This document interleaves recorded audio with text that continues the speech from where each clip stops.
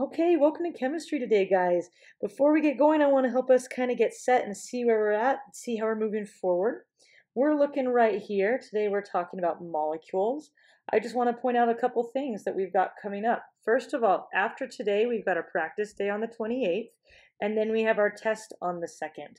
So keep that in mind, be prepared. After today's class, you will know everything that you need to know to be able to take the test. You'll have seen it and have practiced it. And then this day, we're going to make sure you're ready for that. So take a look at the study guide, be prepared, come and ask questions. I'd love to help you out. And if I'm not around, Mr. Knappenberger would love to help you out as well. So we're here for you.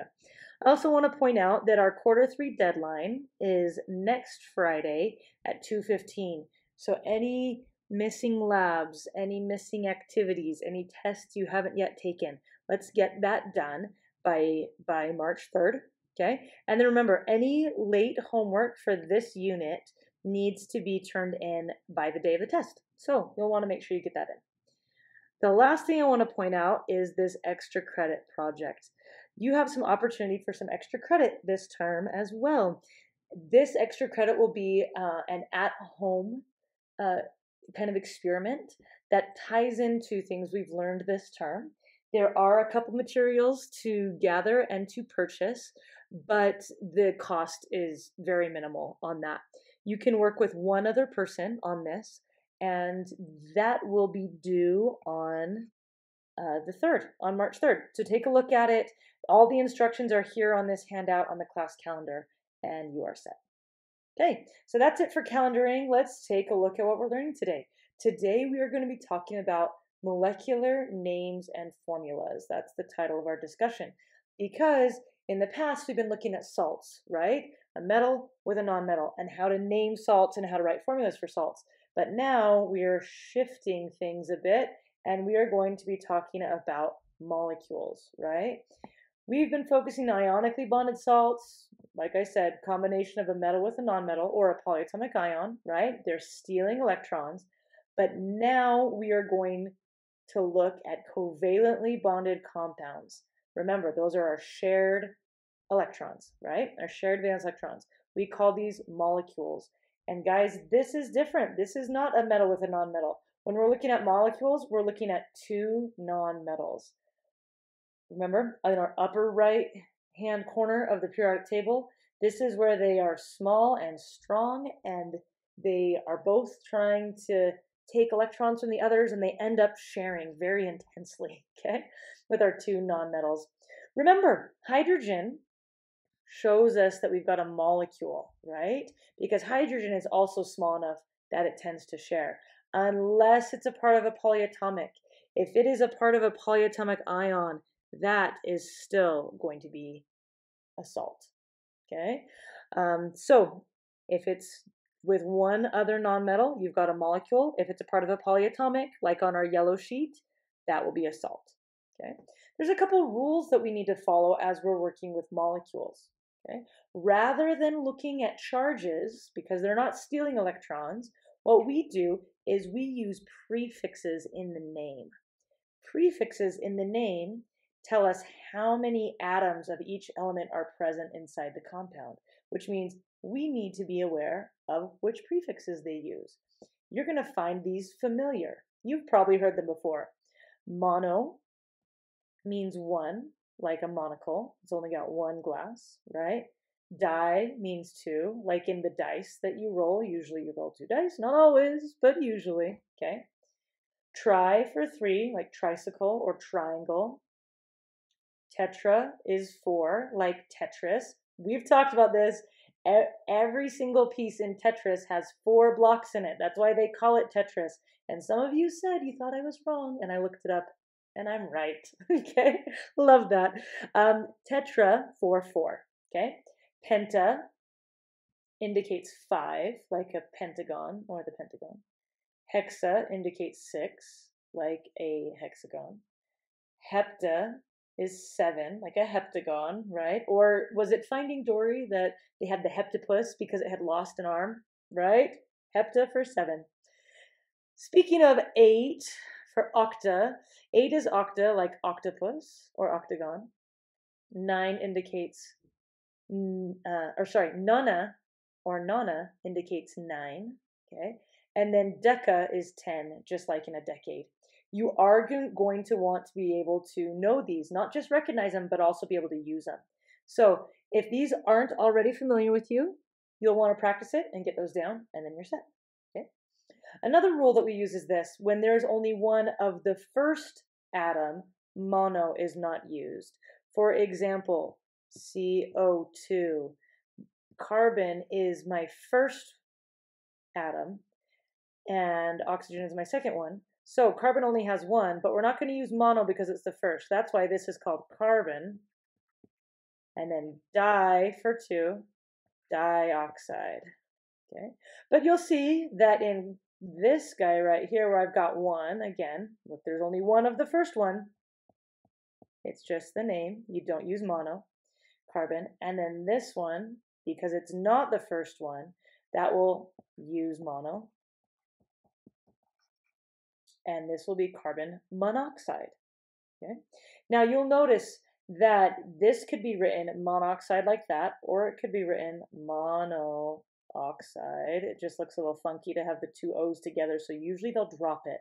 If this first one start with a vowel, often they'll drop this part right here just to make it flow smoother. But if you don't do that, it's going to be okay right now. Okay, so we use prefixes. Here they are. If there's only one of the first atom, mono is not used. And then just like in the example we just saw, the second atom ends in "ide," like we've been doing. Okay, so those are the rules we're going to follow. Let's try out a couple of examples. We're going to put these up. I'm just going to put these up for now. Using these formulas, we want to be able to write out the name of the formula. So I could look at each one and notice S and F, both of them are nonmetals. They're both found in that upper right corner. So this is a molecule. I'm going to be using prefixes for this. Nitrogen and oxygen, both are nonmetals. We're going to use prefixes for this. Nitrogen and oxygen, again, in a different combination. Still both nonmetals, so we're going to use prefixes. We'll want to double check and make sure we know which set of rules we're using. Okay, so for this first one here, I look here and I see I've got 1 sulfur. But remember, because sulfur is my first one, I'm not going to use mono on this first one, and we'll just call it sulfur. I don't change the name of my first atom. Okay, then I look at my fluorine, and I see that I've got 6 fluorines. So remind yourself, which is the prefix for 6? I hope that hexa came to mind, and this would be sulfur hexafluoride. Okay, so we're going to change that ending. It's not hexafluorine, we change it to "ide," just like we've been doing. Okay, good. Let's take a look at this example here. All right, I'm going to draw it a little further down so I've got some space in here to write. Okay, this time here I look and I see I've got nitrogen here, and there are 2 nitrogens. So think, am I going to use a prefix on this?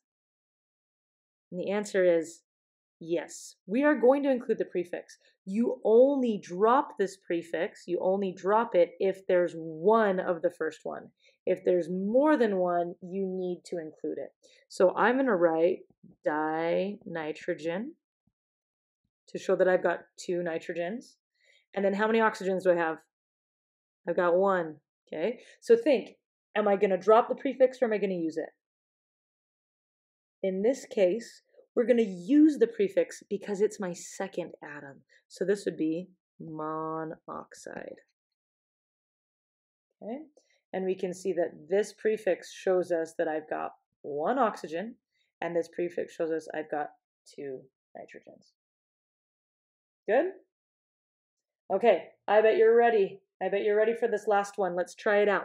Okay, I look here and I can see that I've got 1 nitrogen, right? I've only got 1 nitrogen.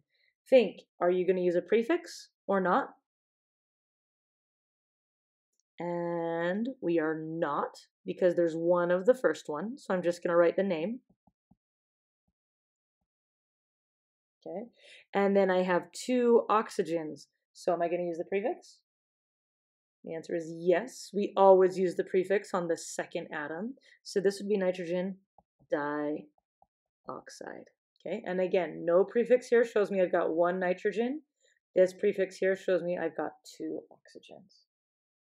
Okay, I hope this helps you feel comfortable. I hope this helps you see how we can name it. It's pretty nice, right? We can just look and see 1 sulfur, 6 fluorines, 2 nitrogens, 1 oxygen, 1 nitrogen, 2 oxygens. The names tie really closely to these because of the prefixes. So it's pretty slick for molecules. If you remember the prefixes, you're in a good spot. Again, if you don't know those, practice them. Practice them, practice them, practice them. Because if you know them, it really helps you see how this works and how this comes together. Okay. Not only do we want to be able to write the names, but we also want to be able to write the formulas. Okay. So we want to be able to go in the opposite direction from the name to the formula. But just like I showed you before, this is pretty slick because it's just in the name. Look, we've got our prefixes right here. Okay. So that prefix tells me how many of this one I have.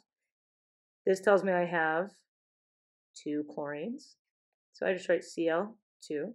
This prefix tells me I have 8 oxygens. So I write O8. And then that's it. We got it.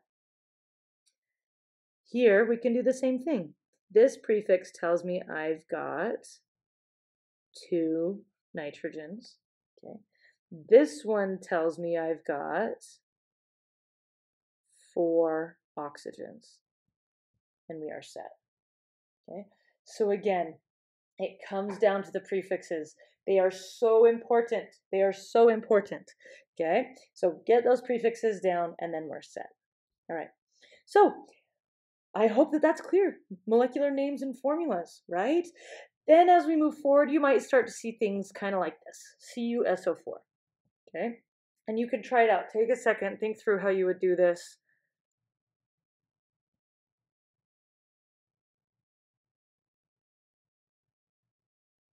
Okay, now let's try this out. All right. So you might look at this and say, all right, well, I've got 1 copper. So this is, oh, but I can't say monocopper because it's the first one. So I'm just going to call it copper. And then I've got 1 sulfur. So that's monosulfur. And then 4 oxygens. So that's tetraoxide, right? Okay. Now, some of us might be tempted to do that, but some of you are also thinking, wait, hold on a second. This is not a molecule, right? This isn't a molecule. Guys, here I've got a metal with a polyatomic ion from our yellow chart, right? That little package there. This is not a molecule. It doesn't follow this pattern. Remember, we don't use prefixes for salts. We use charges, right? So then you'd think, oh, good, that means I can just write the name. I can just call it copper. And then you look up SO4 on your polyatomic ion sheet, and you see that this is called sulfate. And then you think you're set, right? We're good. Okay. And then you realize that that's not quite right either. Okay. That's not quite right either because copper can take multiple charges. It could be, what is it, 2 charges? I don't have my periodic table in front of me, honestly. It can take a couple of different charges. And that is not an option. We can't just call it copper sulfate. We have to tell what the charge is by including a Roman numeral. All right, so let's go through that process. I'm going to erase these. Let's include a Roman numeral. Okay, I'm going to split this in between the positive and the negative side here, and we're going to use that negative side and we're going to work it backwards to figure out the charge for my positive side here. So sulfate has a charge of -2, right? And remember, to figure this out, we're going to multiply, set it equal, and divide to figure out the individual charges. Okay, so if I go -2 times 4, that overall gives me a charge of -8. And then to set it equal and opposite, I make it +8 over here. And then I'll divide that overall charge by how many coppers I have to figure out the charge of copper. So I go 8 divided by 1 gives me a charge of +8. So that's copper 8 sulfate. Okay. Now again, some of you are probably shaking your heads because I did another thing that we need to watch out for, right? Right? Guys, remember, our polyatomics here stay in a package, right? They stick together, okay? So I'm not multiplying the 2 by the 4 because the 4 just tells me how many oxygens I have. I need to multiply this -2 by how many of this entire sulfate package I have. And I've only got one of these, right? So I'm going to actually go like this. I'm just going to erase this and start over. Okay. We know it's copper something sulfate, but what is it? Okay. We split it here, and I know it's -2. We're going to multiply, set it equal, and divide. Okay. And again, I have this package. I've only got one sulfate package, right? I could put a 1 here and show, hey, I've got only one package. So to figure out that overall negative charge, it's -2 times 1, giving me an overall charge of -2. I set it equal but opposite, +2 there, okay? And then I divide that overall charge by how many coppers I have. +2 divided by 1 gives me a charge of 2. So our final answer is copper 2 sulfate. And we arrived. Okay. Now, guys, there's a purpose to this. There was a reason why I went through 4 different mistakes before we got to the correct answer, okay? And the reason being is this. When you go into a lab or when you're working with chemicals, they don't tell you, hey, this is a molecule, or hey, this is a salt. You need to be able to look at the name and figure out the formula based on your knowledge of if it is a salt or a molecule. Or you need to be able to look at a formula and then know what it is called, know what its name is, based on your knowledge of if it is a salt or a molecule. You can do all these things. We've been learning this for a while. You can do this. Now your job is to be able to keep track of when to do what. To help you with that, we created some steps that can help you identify when to use which set of rules. And then you're going to have some practice doing this, okay? So let's keep them straight, right? We know we've got our salts and we've got our molecules. That means the very first thing you need to do is identify whether you have a salt or a molecule in order to tell which set of rules to apply, okay? So the very first step is to look at the first atom in the compound. Look at the very first one you see. That if the first atom is a metal, you're working with a salt, right? If that first atom is a non-metal, you're working with a molecule, all right? Now let's remind ourselves, when we're dealing with names, right? When we're dealing with a name and we want to give it a name, if we first look at it and we say, oh, this first atom is a metal, that means that we are going to check the periodic table to see if it has more than one charge, right? And if it does have more than one charge, we're going to work it backwards so we can include the Roman numeral. And if it's not, we're just going to name it, right? We just write down their names, okay? Remember, that second element ends in "ide." These are the ones that come from the periodic table, all right? And then our polyatomics, the ones on our yellow chart that have more than one atom in them, they end in "ate" or in "ite." Okay? So when you're doing this, you're going to see something that looks like this, like what we just saw, and then you're going to work towards its name. Okay, so you'd see it like this, and we would say, all right, we just did this example, right? You'd look up and you'd see that copper has more than one possible charge. You'd split it in between the positive and the negative side, and you'd work it backwards to find that charge. And then you would write out the name copper 2 sulfate, just like we just did. Okay, good. So that's what we do if it's a salt. If it is a molecule, then we're going to use our prefixes, right? We will use our prefixes to show us the number of the atoms. And again, mono, di, tri, tetra, penta, hexa, hepta, octa, nona, and deca. We want to get those down, right? The only tricky thing to remember is this. If there's only one of the first atom, not any other atom, but if there's only one of the first atom, we don't use mono. We don't write it. In every other case, we're going to use the prefix. Okay, and then the second element ends in "ide," just like we did for salts. All right, so again, we want to keep those straight. We want to keep them straight. If you're using Roman numerals, you are not using prefixes. If you're using prefixes, you are not using Roman numerals. All right, an example is this, right? If you see this, then you're going to say, okay, we got to name this. We would write it out carbon dioxide, right? To write out its name. Good. All right, if we're writing the formulas, okay, and we look and we see that the first atom is a metal, that means we're dealing with a salt, okay? That's when we need to follow the steps of getting the abbreviations and the charges. This is when we're working with charges. This is when we're working with oxidation states, okay? Remember, our polyatomics end in "ate" or "ite." Those are from our yellow chart. This is when you're going to find the least common multiple to see where they balance out. And where they balance out shows you how many of each ion you're going to use. Good? And then the only time you use parentheses is if you have more than one polyatomic ion. All right? So salts work with charges. Salts work with charges because they're stealing electrons. Okay? So you might see an example like this, iron 2 nitrate. Okay? You'd grab their abbreviations and charges. Fe2+, and nitrate, NO3 - 1. Okay, I got that from the yellow chart. Then we're going to look at this and you're going to think, all right, if this is +2 and this is -1, how many irons do I need? How many nitrates do I need? If you can do that in your head, fantastic.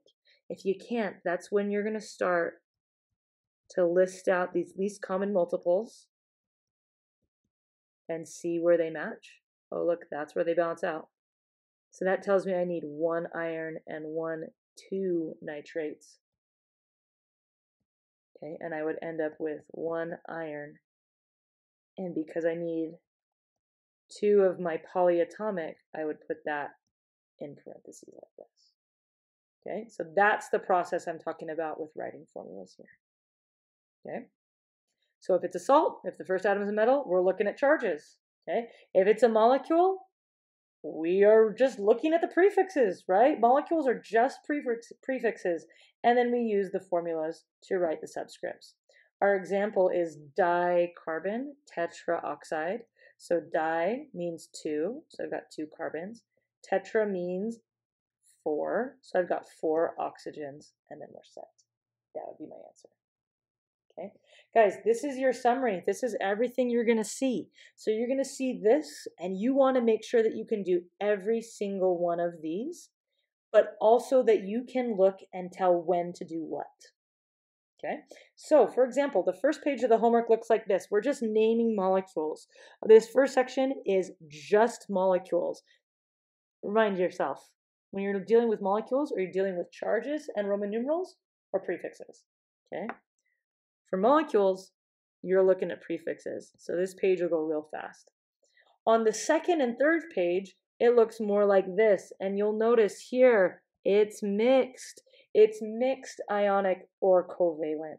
So the very first step that you need to do is identify, is it ionic, which is a salt, or is it covalent, which is a molecule?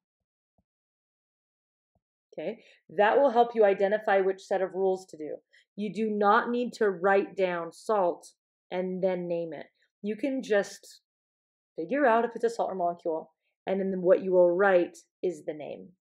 Down here, you'll figure out if it's a salt or molecule, and then what you'll write is the formula. Okay, you'll be practicing like this for the last two pages. Okay, guys, check your answers as you go. See what questions you have. For the homework today, we're going to do the odds. So you're doing 1, 3, 5. You're going to do the odds through each of these. If you need more practice, go ahead and do the evens. And then you've got this. Okay, I hope that helped out. If you have questions, I'd love to answer them. Reach out or pop by during Flex or pop by and see Mr. Knappenberger. He would love to help you as well. Thank you so much. And you got this. See ya.